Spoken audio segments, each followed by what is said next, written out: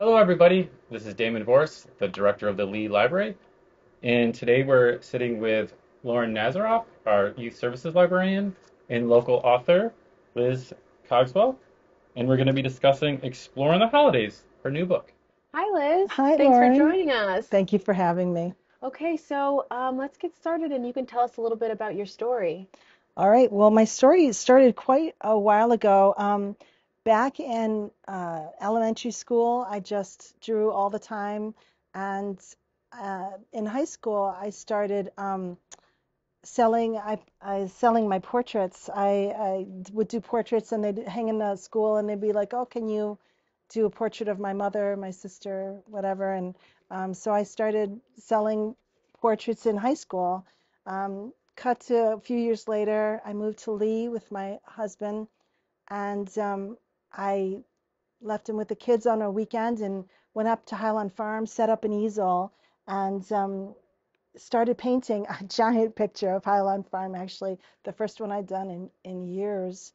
And people saw me doing it. People that worked there were so nice, and they wanted a copy, for their family, for their house, for their, friends. So I ended up doing many, many copies of Highland Farm and selling them, which was good because, money was kind of tight back then. And and that's kind of how I got started as an artist. Um, so yeah, after doing a bunch of them, I started doing prints because they were, it was easier to sell prints. I wasn't up there painting the same thing over and over because that's not as much fun when it's work. It's not as much fun to paint, Yeah.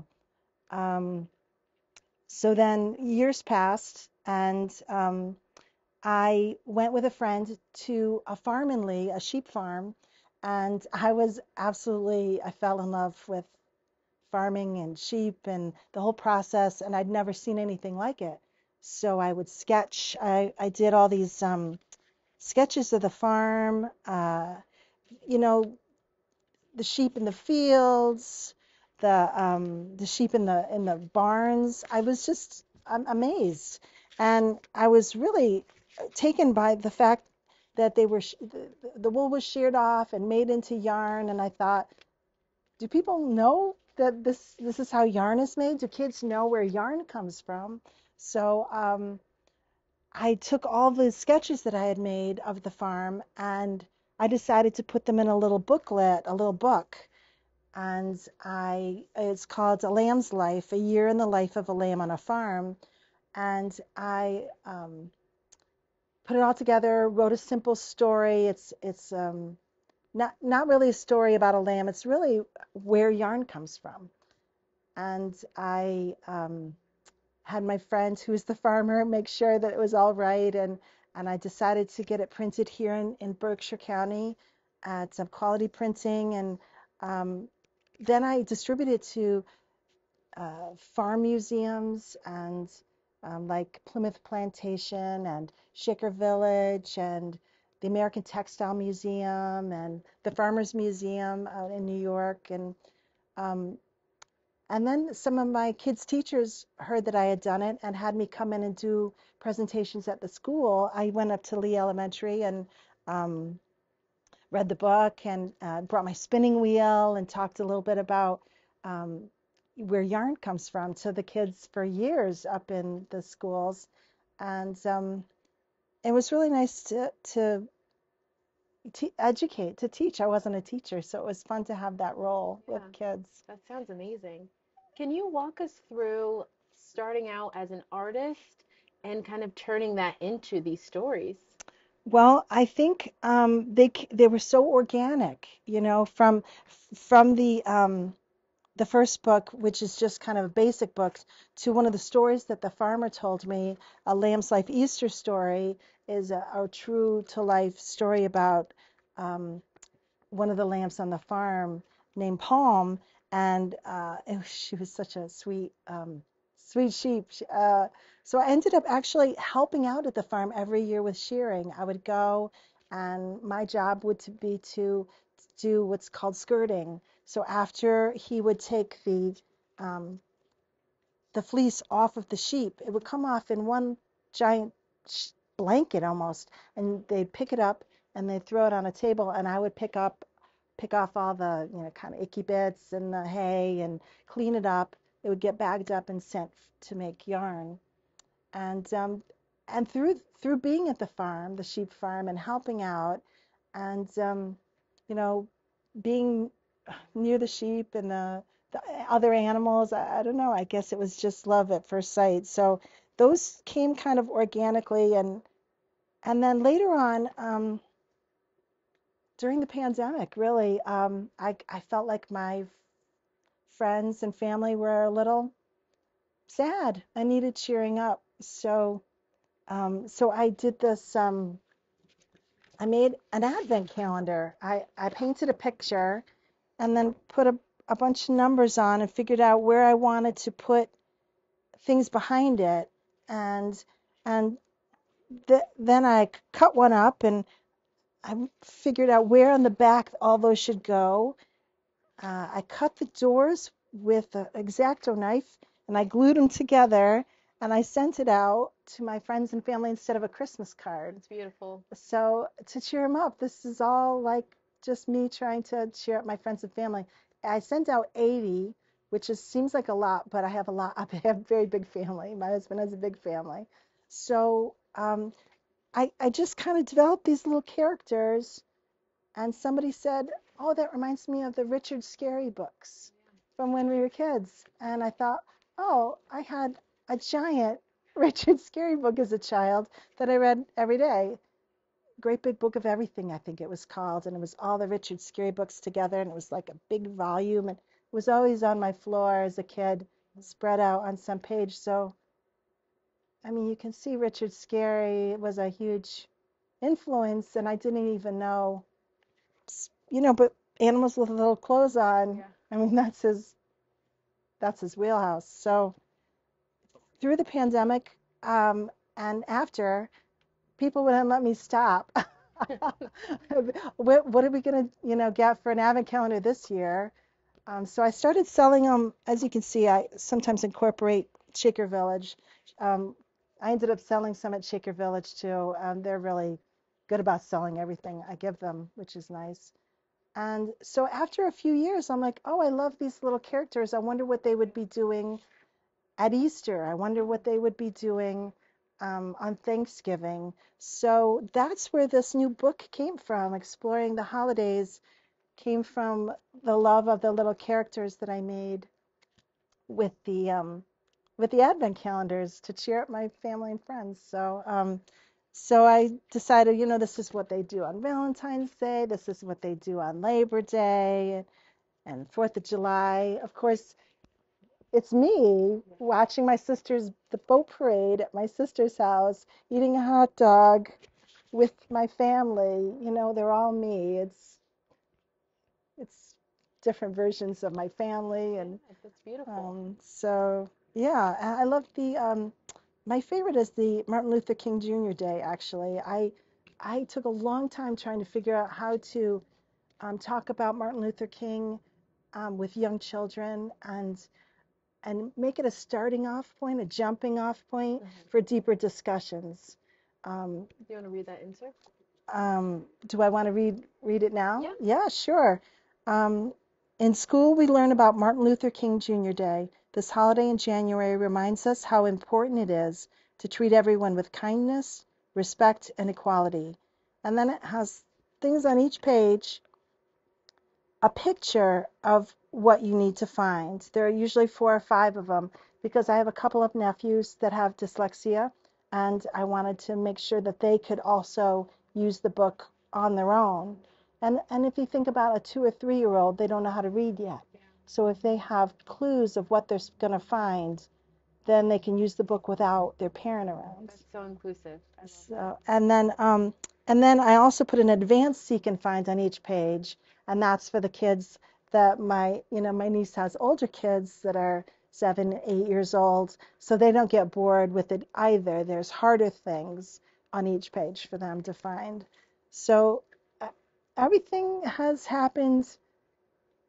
One thing led to another, led to another. But the town of Lee really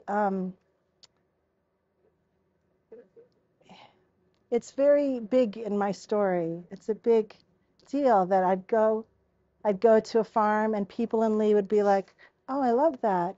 And then I started painting pictures of the school. Um, that's Lee Elementary School. And then the teachers were like, "Oh, we want one when we retire." And then that happened to a thing. And I've done the firehouse and so many people's homes. I can't even remember how many, but it helped me to finance, my life. And I don't know, the people in Lee are great. I love living here. It's a great town. I spend so much time in this youth library, both with my own kids and one of my friends' kids. It's a great town. It's a great library. Um, yeah, I love Lee. So how did you make it to Lee in the Berkshires? I grew up in Pittsfield, and I wanted maybe just as a little bit of a smaller community. Pittsfield is a really big town, and so we were looking in the surrounding areas, and a house happened to be open right down the road, and I thought I can walk to town. This is great, and I do all the time. I walk to town 20, 30 years later, all the time. I love it here, even in the Too. winter. Such a great place to Isn't be. it? Yeah, Lee's the place to be. That's what It they is. say. It is. It's a great place. Yeah. Yeah, I love it here. So, what advice would you give to someone, maybe kids Mm, who are really into, painting, or they are artists and they mm, want to kind of maybe create or mm. put stories behind their art like you did? Yeah. Yeah, that's a great question. I would say just keep creating because I was doing like these canvases are only a buck a piece. And I thought, I've never done this before. I don't want to waste money on Yeah. something that might not turn out great. So I thought, well, $1 and some paints is an okay investment for anybody. So I tried them. A couple of them turned out not as good. Other ones are better. And then I wouldn't, if I had gone to a big expensive canvas, it would have been as even an older person, a young person, a starting out, somebody who has been painting for a while, it's a little intimidating to have a Overwhelming. big canvas and go, what do I do with that? But these little dollar store, I mean, the Michaels dollar canvases, you can just throw it out if it's no good, or you can keep it. And now my walls are full of animals.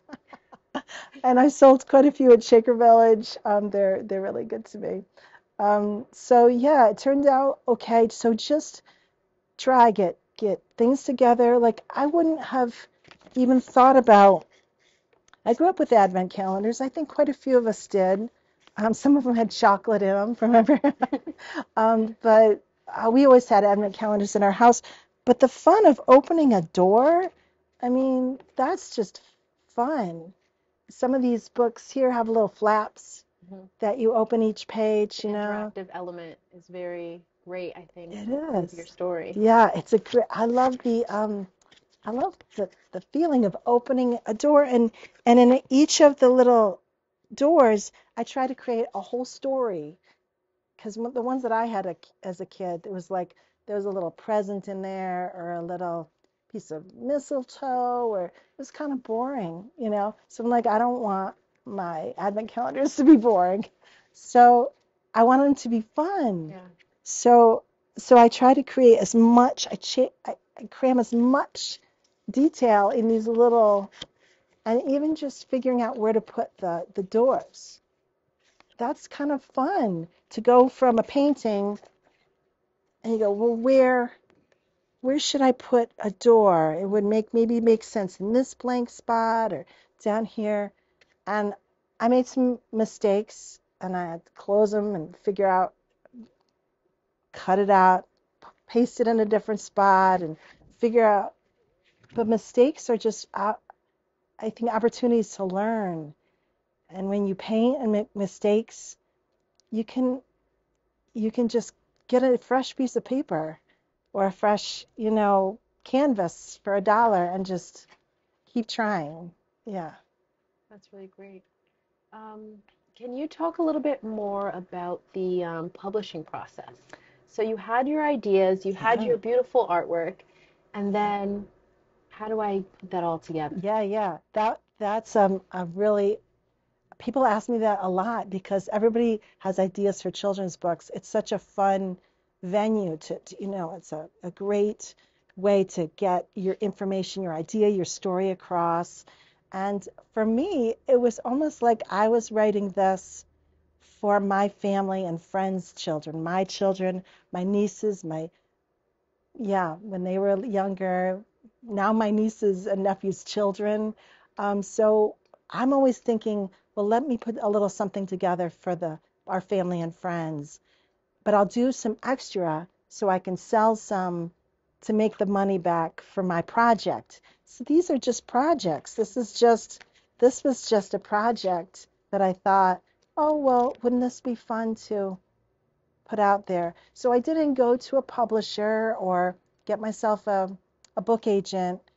I'm planning on doing that, but I didn't do them because for me, these were, um, I thought, well, they'll just be of interest to the people I know. A little more personable, like personal. Right, but then they had, It I took guess off, they yeah. they had value other than just yeah, just people I know. So um, yeah, so that's how it came about. They were just little projects that I got some money together, I saved some money, financed the printing of it, figured out how many I had to sell for for a price to get the money back. But mainly, I just wanted to give it to my nieces and nephews, and now I have a grandchild, and so yeah, that's That's so how. exciting. Yeah, So so did you send your prints into the printing company or? well, I really wanted to know how to do the whole thing.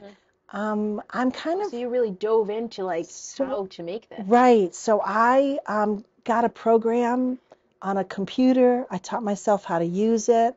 I Wow. did all the editing. Like I figured out what picture, what backgrounds, what fonts to Wow. use, where to put the lettering. Um, I really wanted to know how to put a book together. You don't have to do that. There are people that will do that for you. If that's too much, that's too intimidating, and you want to put together a book, you can find somebody who knows how to do all this. But I wanted to pick out the background. I love plaids. I wanted to use really interesting backgrounds. I wanted to coordinate with the colors in the picture. You can tell on my first book, the font is very small here, but it would be maybe bigger on a different page. I wasn't, this is my first attempt, so it's got a little, there's little things in it that you can tell this is not, somebody who's seasoned doing it. And I got better on the second book and better in the third book. And yeah, that's it was so I went to a place called, I think it's called Qual Print now, but Quality Printing. When I first did my first book in Pittsfield, I had it all on a zip drive this big, and I said, I made a book, this is my book, can you print it out? They were great. They printed out the pages, brought me in, said, does everything look all right? How are the colors? You want anything changed? And then it was going to be printed on this giant machine that takes up a whole room. So they brought me back, and I met all of the people and got to see it printed. It was such an exciting day. And then when I first got the book, it was like, oh my gosh, look at my idea and my sketches from the farm came out in a book, and it was really fun. And this was, 15 years ago, probably, and I only have a few copies left. So it was a pretty good project. And that's how they came about. Each time I had to relearn how to use the program because this was 7 years later, and I completely forgot everything I did. It was gone. It was gone out of my head. Yeah. So I had to teach myself again how to edit and um, put the words where I wanted them to be, and the painting part was was stuff I knew about, but the rest of it was just a challenge. But the challenge is the fun part, right? The journey that we're on, the journey to create something, that's the fun part. The end result is good too, but really the journey that you're on to create whatever you have in your mind, whether it's a new job that you see yourself doing, or um, a artwork, or maybe it's a poem, or maybe it's a video, or maybe it's a redesign for something, or some people love to decorate their house. Some people love to, they're really into cars, and they want, to look around and find just their perfect car. You're creating, all of life is a creation, and figuring out what you want to see and how you want to do it, that's the fun part to me. That's the fun. Yeah. Yeah, the You have such creating. an amazing story. Thank you. That's nice of you. You created all these beautiful things, and then Thanks. you wanted to be able to share that with the people you love, Mm, and then the world fell in love with the stuff you created, thanks. and Yeah. you're sharing it with everyone. Yeah. Where do you see yourself and your journey going in the future? Well, I kind of think that this book has some some more commercial value. I see it kind of getting outside of just my little printed copy. So I am gonna try to find a book editor, somebody that I can work with, and see if it can't go to someplace like Scholastic or some of the other. I would like to see it go out in the world. This book especially has meaning to me because it's about the holidays, but what it really is about is acceptance and tolerance for other people's beliefs that might be different from yours. That's what underlies every page. This might be what your Thanksgiving looks like, but it might not be, and that's okay. You might celebrate Christmas, or you might celebrate Hanukkah, and that's okay if you do or don't. And several times, very subtly in the book, it'll talk about your your holiday might look different from this, and that's okay. Um, your friend's holiday might look different from this, and that's okay.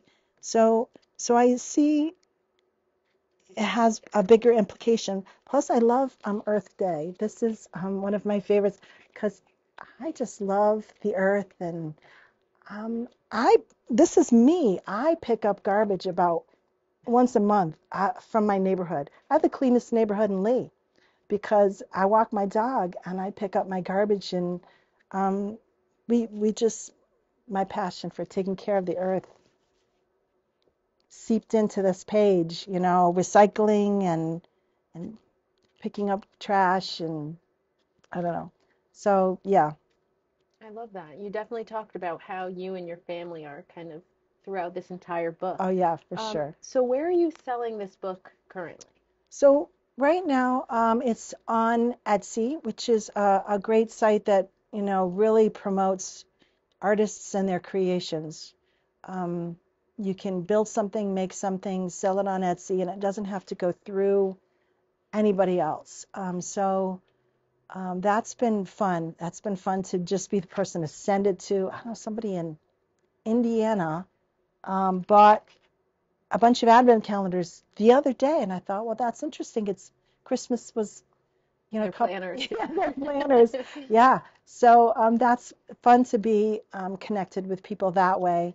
Also, like I said, Shaker Village has all my books, all my advent calendars, sometimes a couple of these little square guys here. Um, uh, I still sell books at Plymouth Plantation and the Farmers Museum in Cooperstown. So they have some books as well, but I think, and I was on Amazon for a while. Um, so I think, that I just continue to try to sell to whoever thinks it's a good fit for what they're selling. Um, so yeah. Where else? That's about it. Oh, the Berkshire Museum. So I had a tree. That was so much fun. So this book just came out in the fall. So I thought, what could be a fun thing to tie in to this book? And the Berkshire Museum was starting up their Festival of Trees again, Hmm. which I'm a fan of that. So I thought, well, why don't I do a big quirky tree? So I did. I have this big old tree, and I did a seek and find. I love So that. so I put pictures of the book. I also, hung pictures of the book on the tree, and then a giant list of things for kids to find. And then I spray painted them all silver and hung them around the tree so the kids would be able to say, oh, a pumpkin. And then they have to find the big silver pumpkin and oh, a horse. And so it was interactive, like the book, Hmm. like the advent calendars. It was like you don't just look at it and go, oh, that's a pretty tree. It wasn't very pretty. It was kind of crazy looking because it had pumpkins and horses and cows and all things hung on it that you wouldn't normally, big things. So so yeah, that was fun. So I had the book at the gift shop at the Festival of Trees, and they said, oh well, we still have it. Let's keep it in the gift shop. So the Berkshire Museum was also kind enough to keep selling the book, which is great. Um, so yeah, that was a kind of a fun kickoff. And right next to our tree was the Leetown tree. So I got to see. It's really great because the pictures, historic pictures of Lee all over it, and at the top it had the iconic um, church spire steeple. Hmm. Somebody had made a replica of it and put it on top. So I got to meet some friends from Lee, and I saw the librarian, and um, yeah, so that was kind of fun. That's how I got to be here, being next to the Lee tree. They did a great job. That was also very informative. I love that when the trees can be more than just balls and ribbons, but they can have real interesting information. Yeah. So, And stories and personalities. yeah, I it love was that. great. Yeah. So, is there anything else that you want to talk about or tell us? Mm, Something you want to say to your viewers, maybe the young viewers? well, I think probably it would just be to keep going towards your dreams and practice, practice, practice. If you're if you want to draw, practice drawing. If you want to paint, um, I I just got myself a old watercolor set where all the colors and painted. I didn't buy a huge professional set. I still use the same watercolor set that was a family member's. Actually, it wasn't even mine. I still use that same one. Um, so just keep practicing, keep drawing, keep sketching, keep trying new things. Try to do a painting that has a door that you can open up and see something else. Um, don't give up if something doesn't work out. I also thought that if I was drawing something, I should know in my head exactly what it looks like. So then I'd go to draw a horse and I'd be like, that's not quite right. So drawing from photos and from life is uh, makes a big difference because then you can see all the tiny details of where, for example, that's a vein in a cow. I would never have known was there, but they're normal. All the cows have them, and without it, it's a little less realistic. And right there, that's something I added because I was looking at a cow and I added what I saw. So don't be afraid to look at photos, even photos on a computer or your phone, or Pinterest has so many. If you put in sheep in Pinterest, you'll come up with a whole bunch of pictures of sheep. And why not sketch out one of the pictures from there? Don't make it harder on yourself thinking that you should remember exactly how something looks like an elephant. There are so many more wrinkles and places, and the feet are really interesting looking, but you're not going to remember all that from just seeing an elephant a few years ago. Find some pictures of elephants and then try it. And don't give up, and don't forget that the process of painting or drawing or poetry or writing is the best part. The best part. Don't hurry it to the ending of whatever you're doing. Really look at what you're doing and how you're spending your time and enjoy it. Enjoy it. Life is supposed to be a joyful. It's a gift. I agree. Well, Liz, thank you so much for coming and sharing your Thank you. amazing story. I think that your art and your stories have such an interactive like point to them. And I Thank think you. it's so great for so many ages. And I'm really excited that I got to hear your story today. Thank So you. thank you for coming. Thank you for asking me. Thank you so much. Thank you very much.